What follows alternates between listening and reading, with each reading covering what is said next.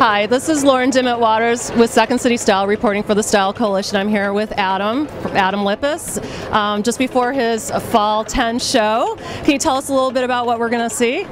I was inspired this season by a painting by Iska Greenfield Sanders. Walked into a dinner and this incredible painting of a parachute jumper floating through the sky in all these shades of black. Lots of seaming, very translucent, just amazing. She's the most amazing artist. And I researched the show of hers, and it was all parachute jumpers, some on black grounds, some on white grounds, light grounds. But it took away from her all this feeling of color, very earthy color, her texture, her seaming, really incredible. So I hope to take that feeling of lightness from these pictures and translate it into clothing.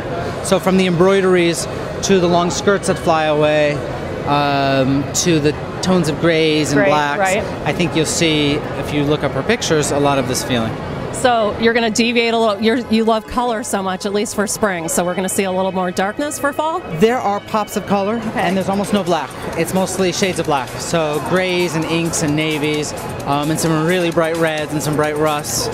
I love color, but fall's a time to play with other things. Okay, and I have to ask you this question. Any celebrities you've dressed lately? Can you share with us? Lord, we just had yesterday Blake Lively in People Style Watch, and the Gossip Girls are really good to us. There are tons of celebrities. Okay, now I have to ask you this question as a blogger. I know you have a blog. How's that going, and what are your plans for that? My plans for that are to focus more on it, because I probably have not blogged in a very long time. Okay. With Twittering and Facebook and blogging, it's a lot to do. Well, I've noticed you've been doing a lot of Twittering and Facebooking. That's good. Yes, we try to keep up with that, and blogging is something I need to do more. We're going to relaunch our whole website, so as a blog will become a more integral part to that website, a more day-to-day update. And then I'll be able to do it, I think, better. I have to ask you as well, if a woman had to have one thing for fall, for 10, fall 10, what would you suggest? Obviously from your line.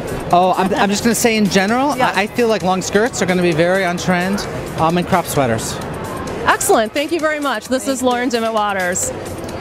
Thank you.